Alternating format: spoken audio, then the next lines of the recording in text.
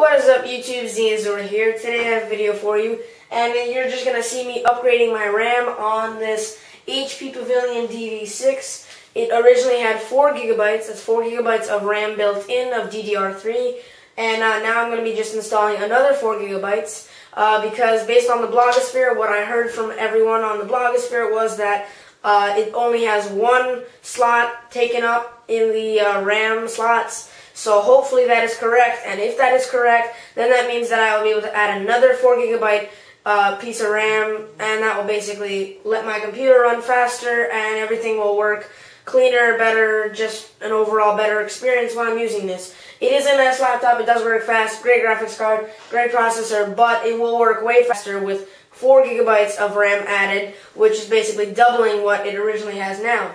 So now I'm just going to show you my installation, and after that I will show you the test boot to see how it boots up and what really happens when it's working. So I'll show you when it boots up, if it's working all nice, and yeah, so yeah, watch the video. So as you can tell, not much really going on here. Basically, I'm just installing the bottom chip of the RAM that came with the HP Pavilion. This is 4 gigabytes of DDR3 RAM, and it's a little bit tough for me to get in because this is just my first time, so I didn't really understand how to install the RAM, but later I learned how to install it properly, as you will see in a couple of seconds. I'm going to install it properly in around like 5, 4, 3, 2, 1, and so I installed that properly, and now you see me installing the 4 gigabytes of external RAM that I purchased later. I purchased that after I bought the laptop a couple of days ago. Now I'm installing it. This one was not as hard to do because I already knew how to install it, and that's basically it. So hope you liked it. Alright guys, so this is just going to be just a quick little part of the video where I'm going to be turning on the computer, and let's see if it boots up like it should. So I'm going to go ahead and click the power button right here, and as you can tell, well now you can tell, the touchpad is illuminated, the screen is turning on. It's working fine, I guess. We'll just have to see if everything boots up. Starting Windows sign is flashing on the screen.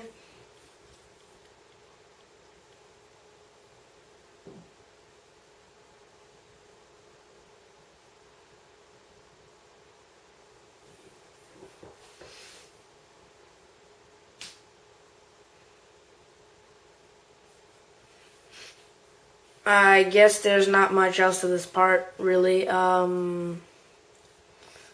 This is probably going to take another, well, I guess now it's done. It's probably going to ask me to use the fingerprint scanner, so I'll show you where that is. Fingerprint scanner is right there.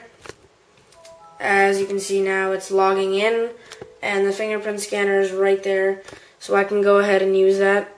I'll just scan my finger across this, and it's logging me in right now.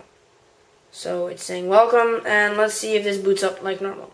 So I know this is not my background, it just came with the computer. I haven't really messed around with anything. So let me see, this is AVG, I don't need AVG right now.